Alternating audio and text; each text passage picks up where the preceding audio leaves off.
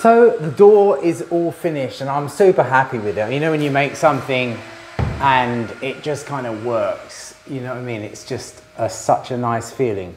So it's actually, as I say, it's a proper hidden door there.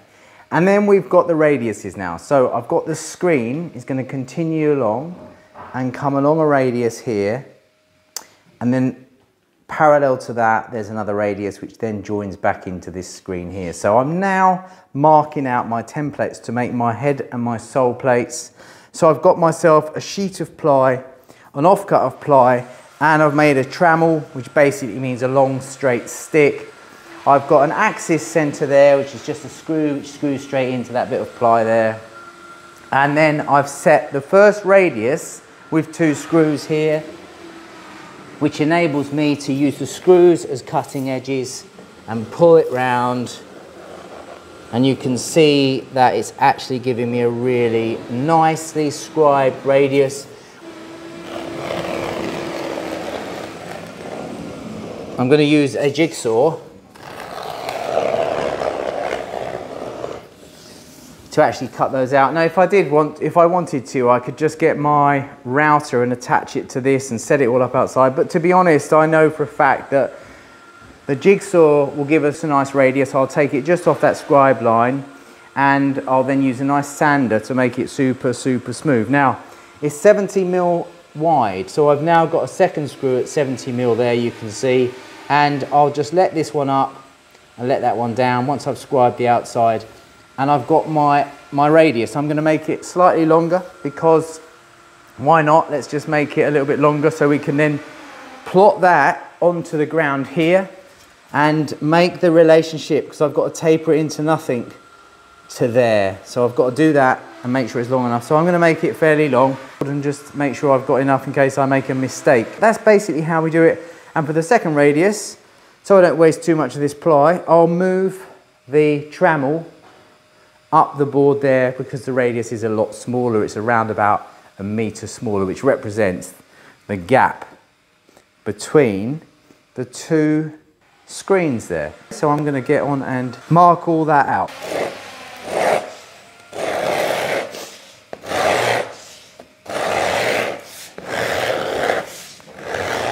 And that's given us a lovely template. It's almost perfect. Take that one up. Now the next one, we'll do the scoring.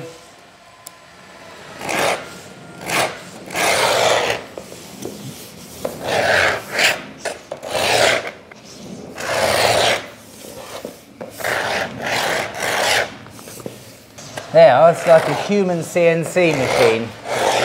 Now we'll do the smaller radius. I'm just going to reduce the length of the radius. So I'll just show you this as well. Interestingly, on the trammel, I've got my pivot point and I put a saw cut there. So I put the saw cut in first. That does 2 things. When I screwed my screw in, it centered it. I also used the saw cut, because I'm working on my own, to hook my tape in to set out my radiuses. So the first radius I had was 2 meters 475 to the outside. So that's why this piece of trammel is doubled up. Now I can take the longer length off, and I've put a reference mark there should I want to put it back on, and move it. Just unscrew that, take it out the way. So the next radius I've got is 1555. So hook my tape in there. So I'm going to measure to 1555, and then the width of my plate is 70mm. So I take that back to 1485. Then I'm going to square those across here. Here we go. And then I'm going to screw my 2 screws in directly onto those lines. You want to make sure you screw them fairly straight, because they might come through 1/2 millimetre or so out, but for what we're doing, it's absolutely perfect. So nice and straight. Screw those straight on the line. That gives us the exact score we need. Let one through, let the other one through. Then what I'm going to do, because I want to make sure I don't waste this material, I'm going to move this much closer to the striking line of that one. so we can get our radiuses much closer together to save on material. I'm just going to pinch that into there. And again, scribe away. So we've got this first screw much deeper than the second screw, which will start us off. You can see that the radiuses differ quite a lot because they're obviously on different centres. Give that a really good score.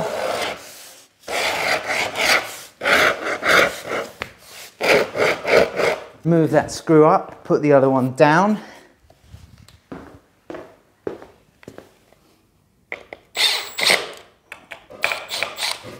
And go again, and that's all of our sort of scribing done.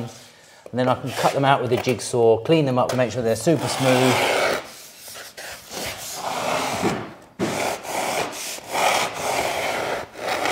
This Stretek ply from Falcon timber, it's a poplar face ply, and poplar is known for being a bit softer than a birch ply alternative or equivalent, but it's actually in my favour, you know. And what I'm doing here is perfect. So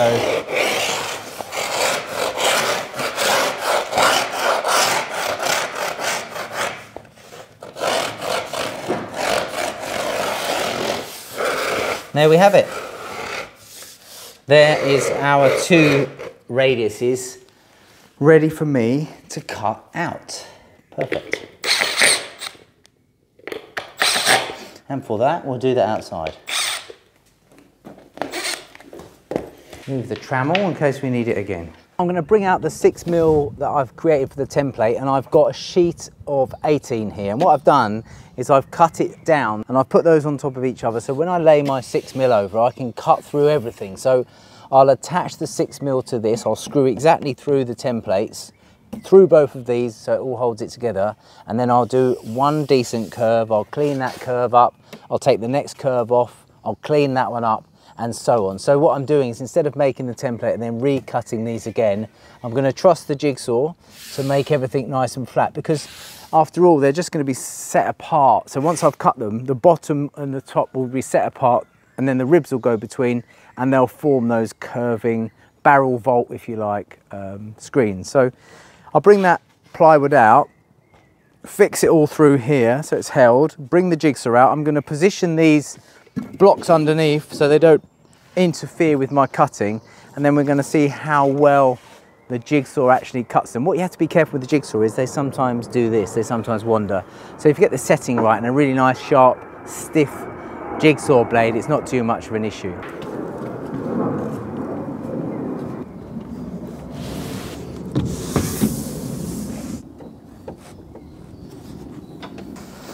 So there's the 6mm on top. I'm going to, as I say, I'm going to fix it all the way through exactly where I'm going to cut them so everything stays together. So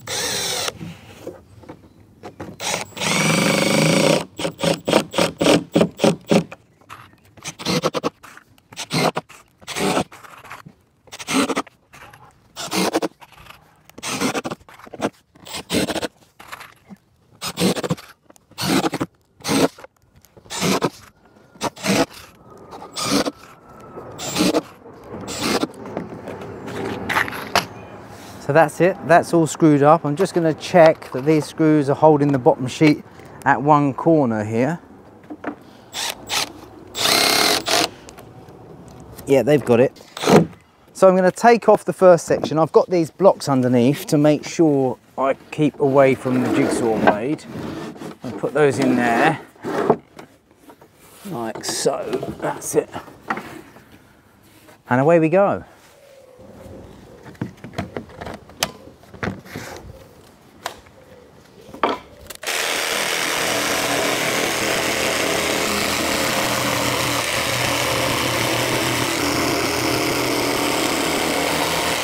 The jigsaw seemed to handle the job quite well. I did actually use a new blade for each cut because this Stretek ply literally takes the edges off them. It's so good.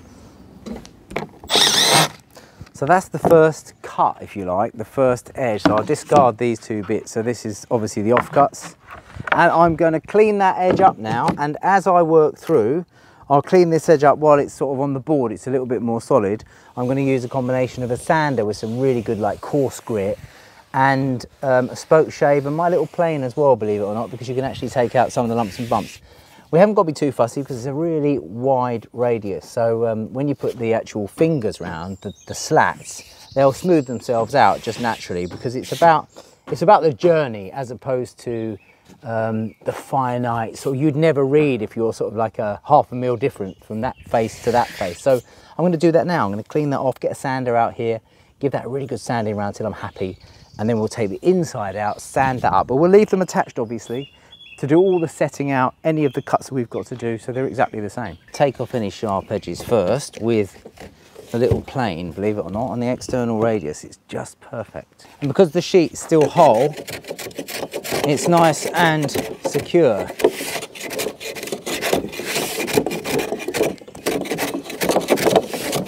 And that's going to flatten it off nicely there.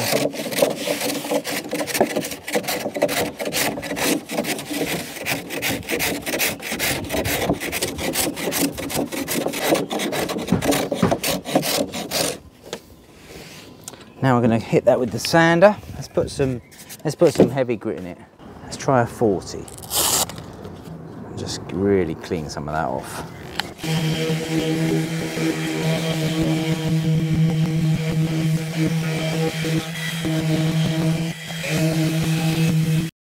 So following a nice sanding, it was then time to repeat the process effectively and cut the next part of that particular sole plate.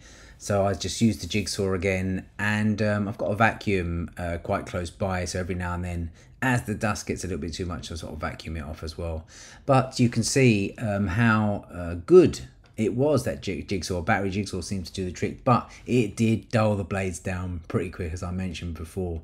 So I've got my first pair cut out and I'm just going to smooth them out now. So on the internal, I'm going to use a spoke shave. It will actually fit straight in and clean them off. I've got a couple of sturdy blocks here to stop it from seesawing, and I'm just going to take out all the high spots, and once I've done that,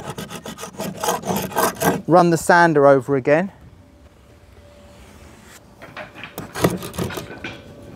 You have to sit on that like a boat builder. There we go.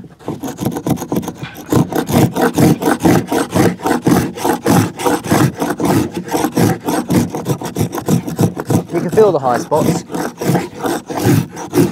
just where the jigsaw does its own thing. It was quite a big ask for the jigsaw. We're doing 2 lots of ply, and this Stretek is, well, it's so solid. It's got so many plies in it.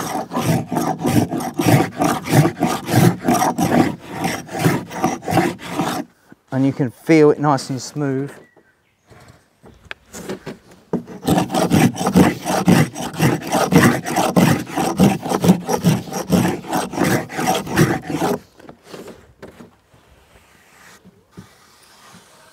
Spin that round.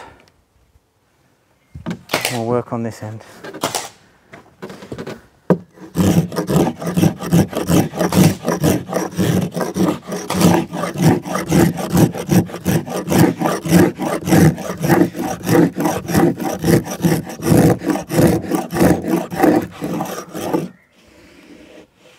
So I'm not going to go too mad with that. I'm going to probably sand that out now.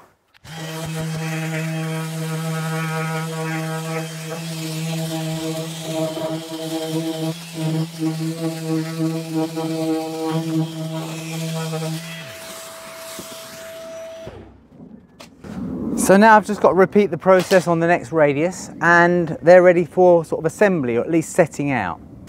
That's it. I've made my head plate, my sole plate for each one of the curved screens, and all I need to do now is shoot them in and then put together the actual screens, which actually is that simple, because all we need to do is have all of the ribs, which are the sections that sort of join the slats front and back to, and I'll set the rods out, take them on the bench, and I'll fix those all through parallel. So I'll cut them all the same size. The floor's super flat. Southern Screed did this floor, and if you've seen that screeding video, you know that is absolutely perfect, to the point where I laid on this a floor, so it's a click together LVT floor, and it says plus or minus sort of 2 millimeters over a meter or so, and it went together beautifully. That's when you know you've got a flat floor, when you haven't had to latex it, and you can get a flooring covering which is about 8 millimeters with a micro tongue groove to snap together and go all over. Anyway, that's about it for this part.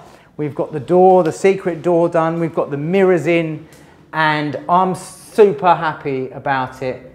Here's the secret door. I mean, it's just madness, isn't it? Look at that. And when this screen comes across, so this will continue around the screen to halfway, and it will continue around the screen to halfway there. I've made these sole plates long, just so I've got a few attempts at getting them cut in really nicely. I can't wait to get it done, so join me when I'll finish the screens, put them in, and basically clear this place up.